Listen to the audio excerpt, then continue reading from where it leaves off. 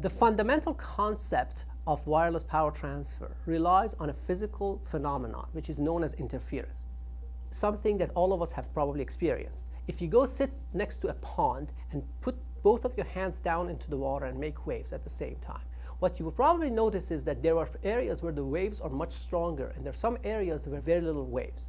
In those areas where you have stronger waves, those waves are adding in phase, so they're going together.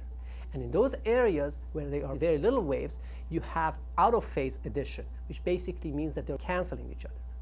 The red and blue are basically crests and valleys of the wave. So you see in the middle, for example, this is where the wave is strong. You see these little troughs where it's like light blue? It's basically they're canceling each other in that area.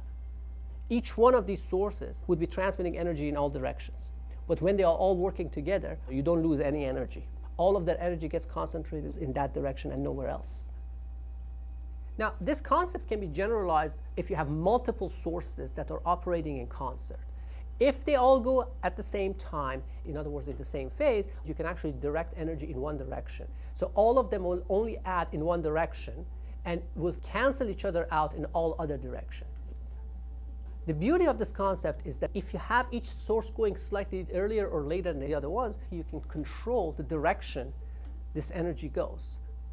You can go even beyond that. The same way that a magnifying glass can focus light into a small point, you can actually control the timing of these in such a way that you can focus all of that energy in a smaller area than the area that you started with.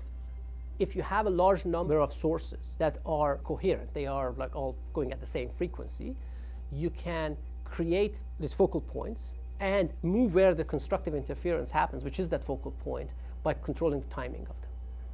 This ability to control directions by controlling timing is very critical because it means that there's no mechanically moving parts, and hence it can be done on a time scale of electronics, on the nanosecond scale.